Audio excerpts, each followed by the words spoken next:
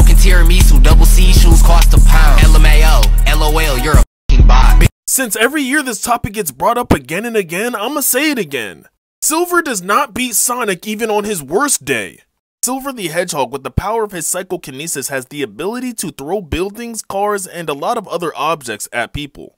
He also has the ability to fly around, warp, teleport, and yet if you played Sonic Generations, Sega has shown us what would happen even with all these abilities to Silver if Sonic were to fight him.